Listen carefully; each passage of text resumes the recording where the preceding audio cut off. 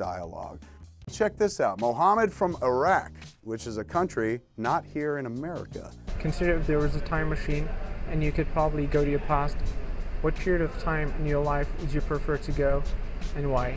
18 to 21 was a time of innocence before I knew I had ambition. I was just a slacker, just hanging out with my friends, working at convenience stores, taking menial jobs, trying to get paid the most to do the least, which is what the entertainment business is really about as well. That was what I consider the last good times before one day I woke up with the calling. You know, it was to be a filmmaker, and suddenly my life became about just that. On my 21st birthday, I saw Slacker, Richard Linklater's Slacker film, and from that moment forward, all I thought about was film, film, film.